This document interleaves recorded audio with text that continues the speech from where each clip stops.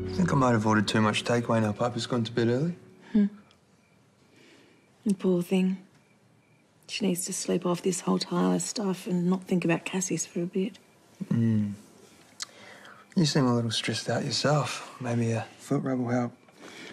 That's a little too like your father's signature move. Wow. Okay, I'm going to scrub that from my mind and my repertoire. I'm just waiting to hear back from Chloe about those documents she saw. Yeah, well, if I was still head of business affairs, I'd be in the loop. Well, I'll lay money down that it had something to do with that handshake between Paul and Pierce Grayson.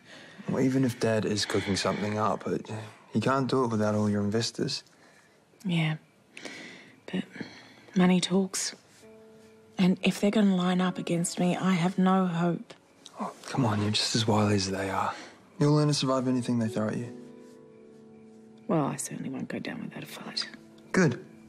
Well, I want you to know that whatever Dad dishes out, I'm here with you all the way.